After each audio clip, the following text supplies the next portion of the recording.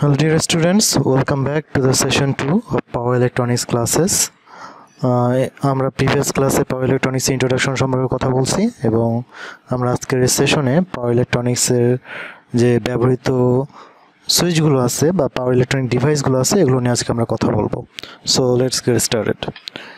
প্রথমে আমরা কিছু ইম্পর্টেন্ট কোশ্চেন দেখে নিই। এই স্লাইডটা আমি এর আগের ক্লাসেও দেখিয়েছি। সো আমাদের পাওয়ার ইলেকট্রনিক সুইচ বা ডিভাইস থেকে কি কি কোশ্চেন ইম্পর্টেন্ট। পাওয়ার ইলেকট্রনিক সুইচগুলোর মধ্যে আমাদেরকে একটা list of uncontrolled, half control এবং ফুললি কন্ট্রোলড ইলেকট্রনিক সুইচের একটা লিস্ট চাওয়া হয়েছে। এছাড়াও আমাদের কাছে জানতে চাওয়া হয়েছে যে এই পাওয়ার ডায়োড, এসিআর বা জিটিও এগুলোর কনস্ট্রাকশন ডায়াগ্রাম, ক্যারেক্টারিস্টিক্স ডায়াগ্রাম, এই ধরনের একটা কোশ্চেন আসতে পারে। এগুলো ইম্পর্টেন্ট কোশ্চেন। এছাড়াও অনেক সময় শর্ট কোশ্চেন হিসেবে পাওয়ার ডায়োড অথবা এসিআর, জিটিও এগুলো সম্পর্কে সংক্ষেপে জানতে চাওয়া হতে পারে। এবং এটা অবশ্যই ইম্পর্টেন্ট ডিফারেন্সিয়েশন। সো বিভিন্ন ধরনের যে সুইচগুলো আছে তাদের ক্যারেক্টারিস্টিক যদি তোমরা জানো তাহলে তাদের ইন্টারনাল ডিফারেন্স তোমরা আমার মনে হয় বের করতে পারবে। ওকে, সো চলো শুরু করা যাক। প্রথম কোশ্চেনটা যেটা ছিল যে বিভিন্ন ধরনের পাওয়ার ইলেকট্রনিক সুইচগুলোর ক্লাসিফিকেশন। পাওয়ার ইলেকট্রনিক সুইচগুলোকে মেইনলি তিন ভাগে ভাগ করা যায়, যে আনকন্ট্রোলড, টার্ন অন এবং টার্ন অফ। সো এখানে একটা জিনিস বিষয় খেয়াল রাখতে হবে যে ডিভাইসগুলো আমাদের কন্ট্রোল হতে পারে, আনকন্ট্রোলড হতে পারে। আনকন্ট্রোলড হলে সেটাকে টার্ন অন বা টার্ন অফ করাটা আমাদের কোনো কন্ট্রোল সিগন্যাল দ্বারা কন্ট্রোল করা যাবে না। এই ধরনের ডিভাইস হচ্ছে ডায়োড। জাস্ট এটা ফরওয়ার্ড বায়াসে আসলেই কন্ডাকশন শুরু করবে। ওকে, সো ফরওয়ার্ড বায়াসে এর প্রপার যে থ্রেশহোল্ড ভোল্টেজ আছে এটার বেশি বায়াসিং করলে, মানে প্রপার বায়াসিং করলেই এটা কন্ডাকশন আসা শুরু হবে। এরপর এটাকে আর কন্ট্রোল করা সম্ভব না। ঠিক আছে, রিভার্স বায়াসে আসলেই কেবলমাত্র এর কন্ডাকশনটা অফ হবে।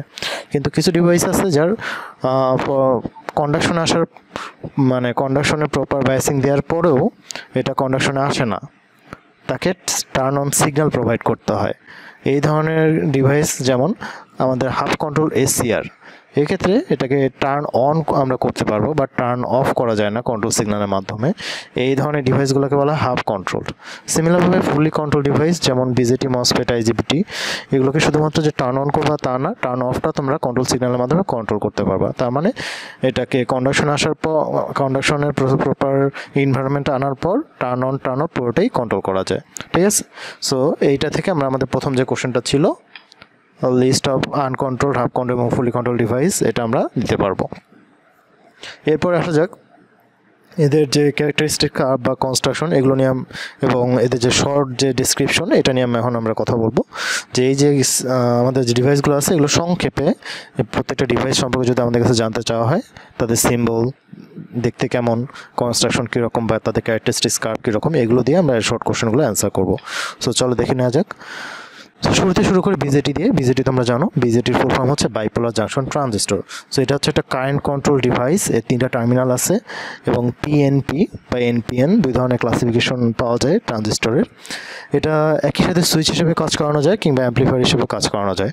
যদি সুইচ হিসেবে কাজ করা তাহলে অ্যাক্টিভ এবং স্যাচুরেশন এবং কাট অফ এই জোনের মধ্যে একে অপারেট করাতে হয়। আর যদি অ্যাম্প্লিফায়ার হিসেবে কাজ করাতে চাও তাহলে অ্যাক্টিভ জোনেকে অপারেট করাতে হয়।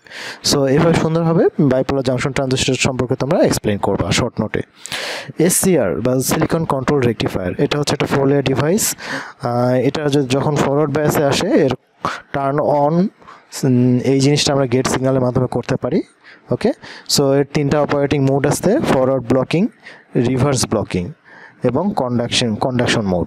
ওকে, সো এটা নিয়ে আমরা বিস্তারিত পরে কথা বলবো। এসিআর নিয়ে আমাদের আলাদা স্লাইড আছে এসিআর নিয়ে। এরপর আছে মসফেট। মসফেট তোমরা জানো এটা হচ্ছে একটা voltage control 3 terminal 3 layer device. ওকে, সো এখানে আমাদের তিনটা টার্মিনাল, ড্রেন, সোর্স এবং গেট আছে এবং এটাকে আমরা সুইচ বা অ্যাম্প্লিফায়ার হিসেবে ইউজ করতে পারি। এরপরে আছে আইজিবিটি। আইজিবিটির ফুল ফর্ম হচ্ছে ইনসুলেটেড গেট বাইপোলার ট্রানজিস্টর। এর সিম্বলটা একটু কেয়ারফুল থাকবে তোমরা, এটা দেখতে অনেকটা ট্রানজিস্টরের মতো, শুধুমাত্র পার্থক্য কোথায়, এর গেটটা কালেক্টর এমিটরের যে বডি এখান থেকে আইসোলেট করা বা ইনসুলেটেড করা। ঠিক আছে, এর মধ্যে এদের মাঝে ইনসুলেশন দেওয়া আছে। সো আইজিবিটি এটাকে আমরা এটা একটা ফুললি কন্ট্রোল ডিভাইস যেটাকে টার্ন অন টার্ন অফ দুটাই তুমি কন্ট্রোল সিগন্যালের মাধ্যমে করতে পারবে। এটা সাধারণত যেখানে আমাদের ভেরিয়েবল ফ্রিকোয়েন্সি পাওয়ার প্রয়োজন হয়, like VFD, electric motor, electric কার, ইলেকট্রিক ট্রেন, এই সকল জায়গায় আইজিবিটিটা অনেক বেশি পরিমাণে ইউজ করা হয়। ওকে, এরপরে আছে আমাদের জিটিওর ফুল ফর্ম হচ্ছে গেট টার্ন অফ থাইরিস্টর। এখানেও 3টা টার্মিনাল আছে, এটা দেখতে অনেকটা ডায়োডের মতো সিম্বলটা, কিন্তু জিটিওর সাথে যদি তোমরা কম্পেয়ার করো, আর একটা ডিভাইস আমরা একটু আগেই দেখলাম, সেটা হচ্ছে এসসিআর আর জিটিওর সিম্বল এবং তাদের কাজগুলো কিছুটা সিমিলার, কিন্তু পার্থক্য আছে। সো এসসিআর এ দেখো এটাকে শুধু কন্ট্রোল টার্ন অন, মানে এটাকে শুধু তুমি টার্ন অনটাকে কন্ট্রোল করতে পারবা, কিন্তু জিটিওর বৈশিষ্ট্য বা স্পেশালিটি হচ্ছে এটাকে একসাথে টার্ন অন করা যায় এবং টার্ন অফ করা যায়। ওকে, সো এটা যখন তোমার ফরওয়ার্ড প্রপার বাইসিং করবে, তারপর এর টার্ন অন করার জন্য এর গেট সিগন্যাল দিতে হয়। সো গেট সিগন্যাল যদি তুমি পজিটিভ গেট কারেন্ট ট্রিগার মানে পজিটিভ গেট কারেন্ট প্রোভাইড করো, তাহলে এটা কন্ডাকশনে আসবে, এবং যদি নেগেটিভ পালস প্রয়োগ করো তাহলে এটা টার্ন অফ হবে। ঠিক আছে, সো এটা হচ্ছে জিটিওর শর্ট ফর্ম, জিটিওর শর্ট অ্যাপ্লিকেশন। আমরা জিটিও সম্পর্কে আলাদা স্লাইড আছে দেখব। ট্রায়াক মানে হচ্ছে ট্রায়োড অল্টারনেটিং কারেন্ট। সো ট্রায়াকের 3টা টার্মিনাল MT1, MT2 এবং জি, এই গেট টার্মিনাল দিয়ে আমরা এটা কন্ডাকশন কন্ট্রোল করতে পারি। তো ট্রায়াক আর এসসিআর, সো ট্রায়াকের সিম্বল হচ্ছে এটা, আমরা এসসিআর এর সিম্বলটা আরেকবার দেখে আসি। এসসিআর এর সিম্বল হচ্ছে এটা। তোমরা একটা জিনিস লক্ষ্য করো, এসসিআর এর ডায়োডের একটা ডায়োডের মতো সিম্বল এবং একটা গেট টার্মিনাল। আর ট্রায়াকের ক্ষেত্রে দুটা উল্টো করি, বিপরীতভাবে দুটো ডায়োডের লাগানো আছে এবং একটা গেট টার্মিনাল আছে। সো ট্রায়াক আর এসসিআর এর মধ্যে পার্থক্য হচ্ছে এসসিআর অল্টারনেটিং সিগন্যালকে প্রসেস করতে পারে, তার মানে এটার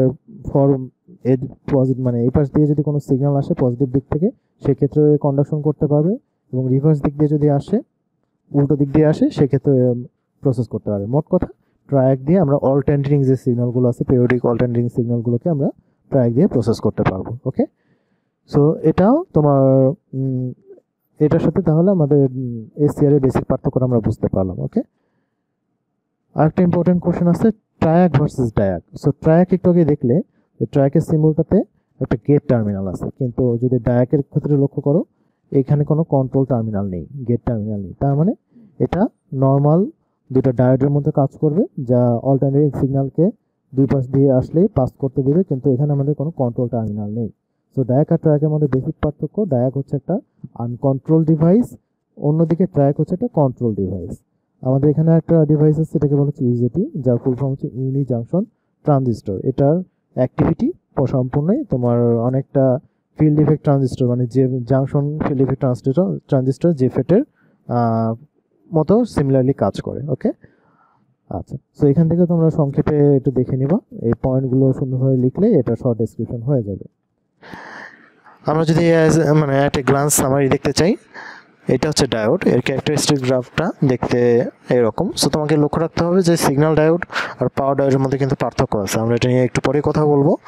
সো পাওয়ার ডায়োড এবং সিগন্যাল ডায়োডের ক্যারেক্টারিস্টিক্স কার্ভের ওয়েভ শেপটা সেম, কিন্তু এর ফরওয়ার্ড যে থ্রেশহোল্ড ভোল্টেজ আছে এটার ভ্যালুটা একটু ডিফারেন্ট। পাওয়ার ডায়োডের জন্য এই ফরওয়ার্ড থ্রেশহোল্ড ভোল্টেজের মান সাধারণত 1 ভোল্ট পর্যন্ত হয়ে থাকে। ওকে, সো থাইরিস্টর ডায়োডের মতোই, কিন্তু এখানে একটা গেট টার্মিনাল আছে। সো যখন এখানে ট্রিগার করা হবে তখন কন্ডাকশন শুরু হবে, যে মুহূর্তে ট্রিগার করা হবে কন্ডাকশন শুরু হবে। জিটিও এটা শুধুমাত্র যে টার্ন অন করবে তা না, এটাকে টার্ন অফ তুমি করতে পারবে এই ট্রিগারিংয়ের মাধ্যমে। ওকে, ট্রায়াকটা দুই পাশ থেকে কন্ডাকশন করতে পারে, পজিটিভ দিকেও এবং নেগেটিভ দিকেও, এবং দুই ক্ষেত্রেই তোমাকে ট্রিগার প্রোভাইড করতে হবে। এই গেটে যখনই ট্রিগার করবে পজিটিভ দিক দিয়ে কন্ডাকশন করবে, আবার নেগেটিভ দিকে কারেন্ট আসলে যখন ট্রিগার করবে তখন নেগেটিভ দিয়ে কন্ডাকশন করবে। ওকে, characteristics and symbol of some power electronics. দেখো আমাদের এখানে যদি লক্ষ্য করো, এখানে আরও অনেক পাওয়ার ইলেকট্রনিক্স ডিভাইস আছে, এগুলো সবগুলো সম্পর্কে আমাদের এখনই বিস্তারিত জানার প্রয়োজন নেই, তবে তোমরা জানতে চাইলে এগুলো দেখতে পারো একটু ঘাটাঘাটি করে বই থেকে, অথবা গুগল করেও দেখতে পারো, রিসোর্স অ্যাভেলেবেল। ওকে, আমাদের একটা ডিভাইস বাদ গেছে, ডায়াকের ক্যারেক্টারিস্টিক সিম্বলটা দেখতে এরকম। এক্ষেত্রে কোনো কন্ট্রোলিং ট্রিগারিং পালসের প্রয়োজন হবে না, জাস্ট এর পজিটিভ দিকে যে থ্রেশহোল্ড ভোল্টেজ আছে এর থেকে বেশি ভোল্টেজ প্রয়োগ করলে সে কন্ডাকশনে চলে আসবে, এবং রিভার্স দিকেও সিমিলার।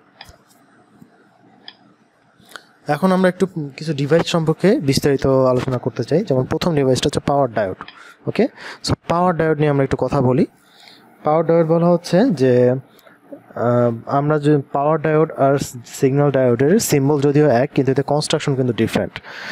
সিগন্যাল ডায়োড সাধারণত ইলেকট্রনিক্স ভোল্টেজ লেভেলে 5 ভোল্ট 10 ভোল্ট ডিসি ভোল্টেজ লেভেলে কাজ করে, কিন্তু পাওয়ার ডায়োড কিন্তু এর ভোল্টেজ রেটিং বা পাওয়ার রেটিং, কারেন্ট রেটিং সবগুলোই সিগন্যাল ডায়োডের থেকে অনেক অনেক বেশি। ওকে, সো পাওয়ার ডায়োডগুলোর কনস্ট্রাকশন একটা ডায়াগ্রাম এখানে দেওয়া আছে, তোমরা দেখতে পাচ্ছ যে সিগন্যাল ডায়োড সাধারণত একটা পিএন জাংশন বা একটা পিএন দুটা লেয়ার নিয়ে সিগন্যাল ডায়োড ফর্ম করা হয়, কিন্তু পাওয়ার ডায়োডের কনস্ট্রাকশনটা তোমরা যদি লক্ষ্য করো এখানে 3টা লেয়ার আছে, P plus, N minus, N plus.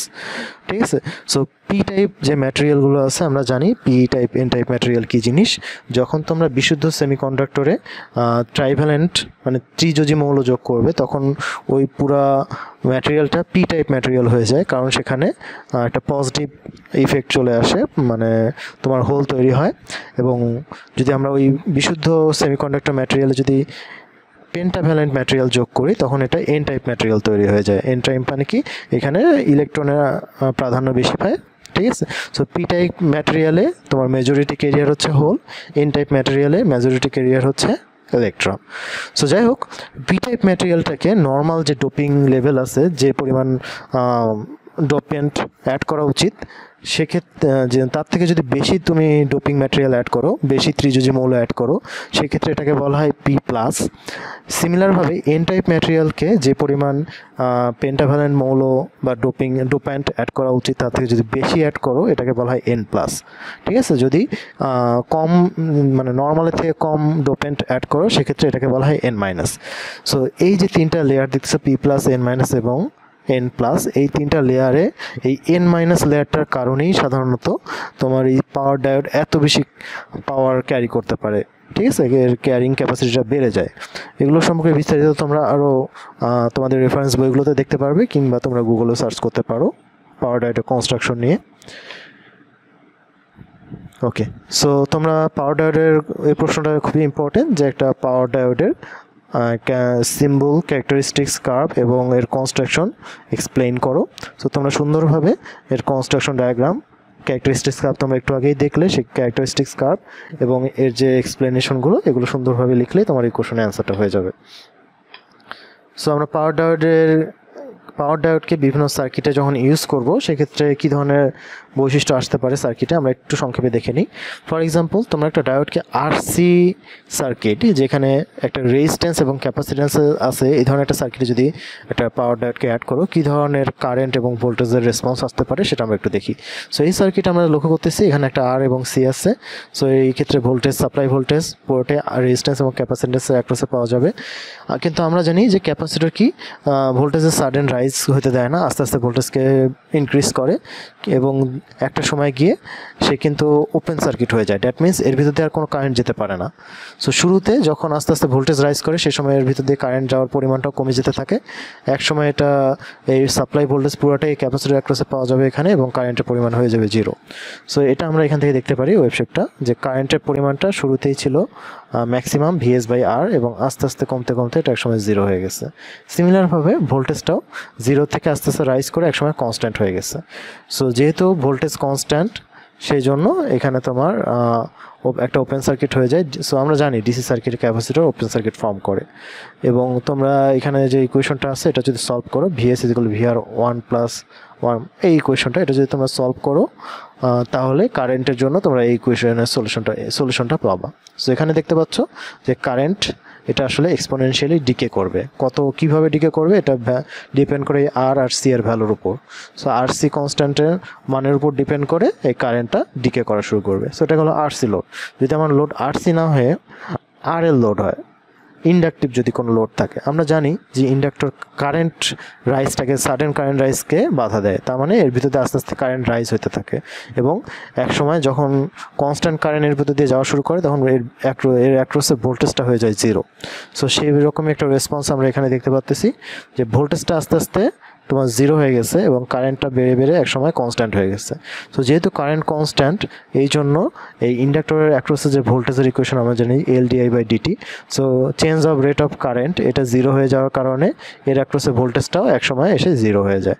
কিন্তু ইনিশিয়ালি কিন্তু 0 থাকে না, ইনিশিয়ালি তোমার ভোল্টেজটা একটা ভ্যালু থাকে VS, যেটা সাপ্লাই ভোল্টেজ, এবং আস্তে আস্তে তোমার এটা কমতে কমতে 0 হয়ে যায় এবং কারেন্টের অ্যামাউন্টটা কনস্ট্যান্ট হয়ে যায়। ওকে, সো এটা হচ্ছে RL লোডের সাথে ডায়োডের রেসপন্স। সো হোয়াট ইফ আমাদের লোডটা এখন LC লোড হয়ে যাক, আমরা একটা ইন্ডাক্টর এবং ক্যাপাসিটরকে যদি চিন্তা করি আমাদের সার্কিটে, সেক্ষেত্রে তোমরা এই ধরনের রেসপন্স পাবা। এবং এটাকে যদি সলভ করো, এখান থেকে কারেন্টের যে ইকুয়েশন পাবা, এটা একটু লক্ষ্য করো, এটা একটা সাইনোসয়েডাল ইকুয়েশন পাবা। ঠিক আছে, তো সাইনোসয়েডাল ইকুয়েশন কী জন্য আমরা জানি, যে আমরা জানি ইন্ডাক্টর এই পাশ দিয়ে যখন কারেন্ট কন্ডাকশন হওয়া শুরু করবে, শুরুতেই সে একবারে কারেন্ট কন্ডাকশন হতে দিবে না, শুরুতে 0 থাকবে এবং আস্তে আস্তে ইন্ডাক্টরের ভিতরে কারেন্ট যাওয়া শুরু করবে। এখানে আমরা দেখতে পাচ্ছি কারেন্ট প্রথমে শুরুতে 0 ছিল এবং আস্তে আস্তে রাইজ করা শুরু করলো, এবং যখনই কারেন্ট আস্তে আস্তে রাইজ করা শুরু করলে ক্যাপাসিটরও যে চার্জ হওয়া শুরু করবে। সো ক্যাপাসিটরের শুরুতেই ক্যাপাসিটরের ভিতর দিয়ে যেহেতু কারেন্ট 0, সো এর অ্যাক্রসের চার্জটাও 0 ছিল। সো আস্তে আস্তে কারেন্ট যখন যাওয়া শুরু করতেছে, এর ভোল্টেজটাও আস্তে আস্তে রাইজ করা শুরু করছে, এবং এক সময় এসে যখন ফুললি চার্জড হয়ে যাবে, সে সময় যখনই ভোল্টেজটা আমরা জানি ক্যাপাসিটর ডিসি সার্কিট ওপেন হয়ে যায়। সো যখনই কারেন্ট আস্তে আস্তে এখানে এর ভিতরে যাওয়া শুরু করবে এবং এক সময় গিয়ে কারেন্টের পরিমাণটা সে 0 করে দিবে। কেন 0 করে দিবে? যে এটা ওপেন সার্কিট হয়ে, পুরো সার্কিটটা ওপেন হয়ে এর ভিতরে আর কোনো কারেন্ট সে যেতে দেবে না। সো ওভারঅল এটার যে LC ইফেক্ট, এটার কারণে আমাদের এখানে একটা সাইনোসয়েডাল কারেন্ট ওয়েভ শেপ তৈরি হবে। ওকে, সো এগুলো ডিটেলস তোমরা বইয়ে আরও ডিটেলস অ্যানালাইসিস পাবে। আমি এখানে জাস্ট সংক্ষেপে তোমাদের সামারাইজ করতেছি ইফেক্টগুলো। আমাদের আরেকটা ডিভাইস আছে ACR ফুল ফর্ম হচ্ছে সিলিকন কন্ট্রোল রেকটিফায়ার। এটা কনস্ট্রাকশনটা আমরা একটু দেখি, যে একটা ACR হচ্ছে একটা 4 লেয়ার ডিভাইস যার 3টা টার্মিনাল আছে। ঠিক আছে, এই সিম্বলটা লক্ষ্য করো, অনেকটা ডায়োডের মতো, কিন্তু একটা এর এখানে দেখো একটা গেট টার্মিনাল বের করা আছে। দ্যাট মিনস তুমি এটাকে কন্ট্রোল করতে পারবে। কিন্তু ACR এর একটু আগে আমরা যেটা বললাম, এটা হচ্ছে half control device. That means এটাকে তুমি জাস্ট টার্ন অনটাকে কন্ট্রোল করতে পারবে। ওকে, ACR এর কনস্ট্রাকশনটা এখানে 3টা লেয়ার আছে, 4টা লেয়ারে 3টা জাংশন, P আর N এর মধ্যে একটা জাংশন, N আর P এর মধ্যে একটা জাংশন এবং P আর N এর মধ্যে।